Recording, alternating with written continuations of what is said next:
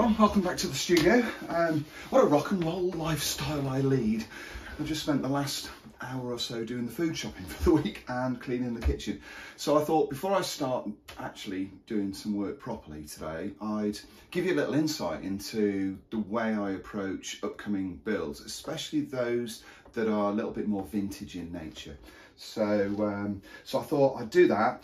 It's only going to be a few minutes, but it'll give you a fair idea of where my inspiration comes from and how I go about choosing new projects and formulating a plan for their completion and their painting and that kind of thing. So I hope you find this interesting.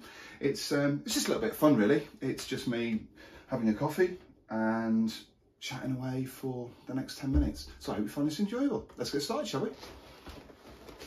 So here we are. This is the kind of inspiration that I draw from. This is a 1973 edition of Scale Models.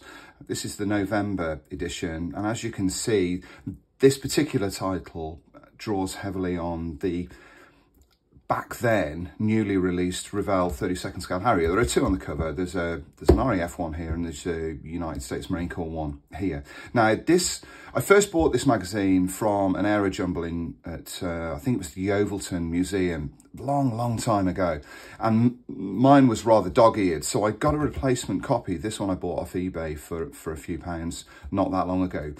And the reason for that is because this is a really in-depth look at what was a brand new kit at the time. So this is the kind of thing that I do. I tend to grab these old magazines. I know it's not always the kind of thing that people enjoy doing, and there's that sort of mentality that these older magazines tend to be dated and we all sort of move on and do other things. But I like them. I've collected a lot of these. And in fact, my good friend Alan Furbank has recently said that he's got a complete bound set of Scale Models, I think almost from issue 1 all the way through to the end of its life. So I will have a complete set of these, which is absolutely fantastic. He gave me 3 of the bound copies at the weekend and they're just amazing. So very exciting. For people who don't know about this magazine, this is a UK magazine, and it was pretty much the benchmark in terms of quality back through the 70s and into the early part of the 80s. It lost its way after about 85, 86 when Ray Rimmel decided to move on to do other things and ended up doing Windsock. But back then it was pretty spectacular. So anyway, aside from all of the glowing review of this magazine, so if we sort of flick through it, one of the things that you do notice in this is the huge amount of advertising. You can kind of see just adverts. So, but that's not what we're interested in. What we're interested in is this feature here. This is the build feature for the 32nd scale Harrier, and done by Pat Lloyd, who was a very well-known name back in the 70s. He built a lot of models for Scale Models. Now, the reason I'm showing you this is because I've already built one of these kits, and I've got about 4 of them kicking around. I've already built one. I built it as a development batch Harrier in essentially natural metal and the kind of anodized finish that those aircraft were shown in. But I like the idea of building another. Now, the kit is pretty much a hybrid. It's not quite a Harrier GR Mark 1, but it's not quite a prototype either. It's a little bit somewhere in between and has features of both. So I was reading through this magazine a few days ago and it got the juices flowing a little bit. And I thought, well, maybe I should build another one of these Harrier kits, but use this article as my template for it. Now, I could go out of my way and pretty much rebuild this model, add all sorts of detail to it, accurize it and that kind of thing, but I think that would perhaps go against the spirit of it. And plus, I don't have an awful lot of time to be able to do these sort of in-depth builds. I don't want this to be another T2 conversion that takes up 400 odd hours and over 6 months. I want this to be a sort of a relatively speedy build. Now, in here, there's plenty of information for me to go at. There's lots of drawings and lots of detailed information about the kit and how to get the best from it. So that's what I think I'm going to do. I think I'm going to look at building the kit, but maybe use this article as almost like a step-by-step guide. So I'm going to put myself on the other side of the magazines that I guess, you guys read that have got my articles in. I'm going to go and be inspired by a magazine that was written and an article that was written by somebody else, if that makes any kind of sense on a very blowy Wednesday morning. So you can see here that it's got a bunch of information across this double page spread as to how Pat Lloyd decided to rework the model, and part of the reworking is to change. You can see here on the side of the Harrier kit that Revell made, it had this separate fairing, which was quite a distinctive feature of the prototypes and the early development aircraft.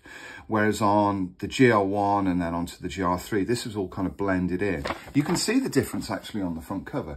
If you look at this one here, that hasn't been treated, so you can see it there. Whereas on this one, it has. So just by doing that, I think that will give me something that's closer to an approximation of the Harrier. And then using some of his ideas here for cockpit detailing and reworking of certain areas, again, I think that will open up the possibilities of creating a 32nd scale model that, though not up to the standards of anything that you would create from a 21st century kit, will certainly pass muster when it's sat on display or I take some photographs of it. So I think that would be really useful, and also it would be in many ways it would be another legacy build. It will be me taking an older kit, adding some simple improvements to it without going overboard, and then creating something that I think will look good once finished. With these drawings in here as well, it gives me plenty of ideas should I want to add different panel lines and deal with all of those kind of things. Anybody that's built this Revell Harrier kit will know that it's a fairly basic offering, but what it is bang on accurate. It's really accurate, despite the compromises in detail that you'll find inside the box. The actual kit is really accurate. It was based on drawings that were gained from the manufacturer back in the day. So I don't have a problem with the idea of it not looking like a Harrier. You can see just by looking at those two pictures of the completed model that that's exactly how it looks. It is a really nice model when it's done. And the DB Harrier that I created perfectly captured what I was aiming to achieve, both in terms of its accuracy and also the finish and the detail. This one I think would be a much simpler model to create. So I like the idea of it. I really think that this could be something that maybe people will see. Also, because Revell have reissued this kit recently with new decals, you're able to perhaps, or rather I'm able to perhaps, take this one step further and use Pat Lloyd's template on these two pages in terms of detailing and improving the Revell 32nd scale Harrier, but then I could maybe convert it and do a GR3 from it. So that would give me something that would step away from this slightly and give me another avenue to explore in terms of the new nose and also modifications to the fin and rear tail boom. So that might be something else that I could do. But there's plenty of information in here. And not only is there information in here about the 32nd scale kit, one of the great things about this issue as well, if we sort of move through, here we go, look at this. What is photo etching? Shows you how things have moved on. In 1973, they were explaining what photo etching is and how you create your own photo etch parts.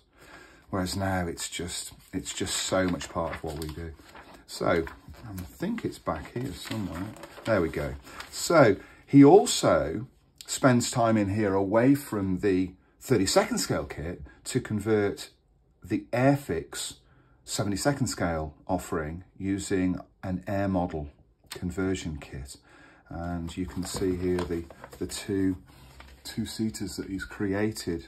They look really good, I have to say. They really do look nice.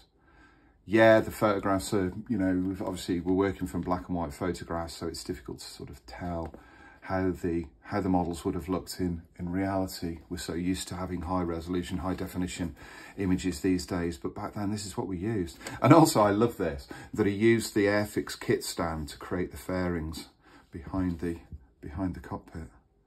So good, so imaginative. That's what I love about these old magazines, that they were working with what they had, working with the kits they had, working with the products, and working with the tools and techniques that were to hand at the time. So that's what I'm planning. I'm planning on doing something with this old Revell Harrier kit once again, and I'm going to just have a go at seeing what I can create using Pat's article from 1973. This is a 50-year-old, over 50-year-old magazine, but I think it's going to offer me plenty of inspiration. So that's where I tend to start with these things. I pick up an old magazine, and if I'm dealing with an old kit, I read what the authors back then thought of the kit, because their information, the way that they looked at the kit, is no different to the way that we look at kits now. They weren't any less informed. And in some ways, I think they spent more time dealing with the references for those kits, because they had so little to go on. They couldn't just drop onto the internet, couldn't just drop onto Wikipedia and find photographs and information. So that, I think, is a very good start. There's definitely things I can improve on what Pat created for his model. But I think at the end of the process, with a little bit of work, I could come up with something that may be interesting for me as a project, and hopefully interesting for people who read about it, whether or not that's in magazines or online. So I hope you've enjoyed this. I hope you've enjoyed this little tiny insight into the way my mind works and how my preparation begins for a build of an older kit, and that it gives you some inspiration should you wish to have a go at something similar. So thanks for watching this. Thanks once again for tuning in to all of the other videos. If you like this video, please comment on it, click a like, or subscribe to my channel. It really would help me out. And in the meantime, have a great day, and I'll see you again soon. Thanks a lot. Bye for now.